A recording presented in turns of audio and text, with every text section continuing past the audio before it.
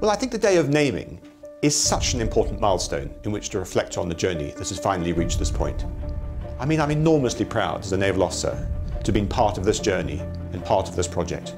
It's a reflection of a massive effort by an astonishingly large number of people. In the service, of course, the Navy and the Air Force, but also civil servants, industrialists, ship designers, technologists, all of whom have taken us on this 20-year journey.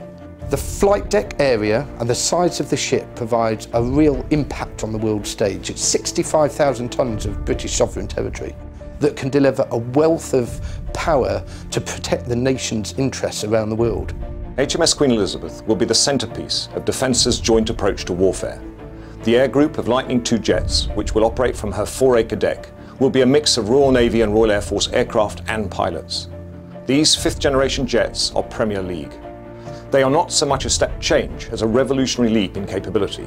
The ship's company is no bigger than it is on a CVS, but we've got 3 times the real estate. The automation, the remote sensing, the remote viewing, all of these systems now are designed to make this a much more efficient ship for people to operate in. Technology is more advanced than it was in previous years, so we're able to exploit that technology to make this ship much more effective. The ship does that by lifts, by these automated magazines, by a really clever, highly mechanised weapon handling system for prepping weapons for the aircraft.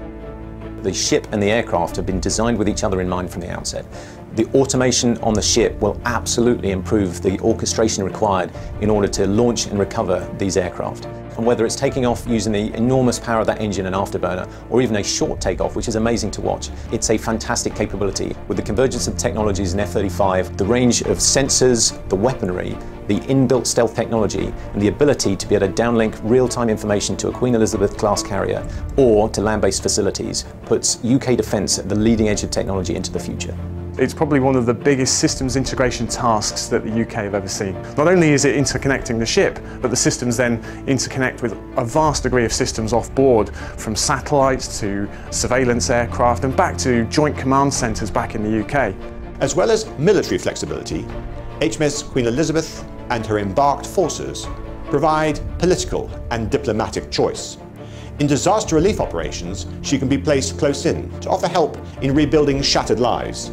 In times of crisis and tension, she can offer a visible, coercive presence or position out of sight, a flexible means of escalating or de-escalating as the national or international will dictates. These carriers are not just fast jet aircraft carriers. They have the ability to carry large numbers of helicopters, including the Royal Air Force's Chinook.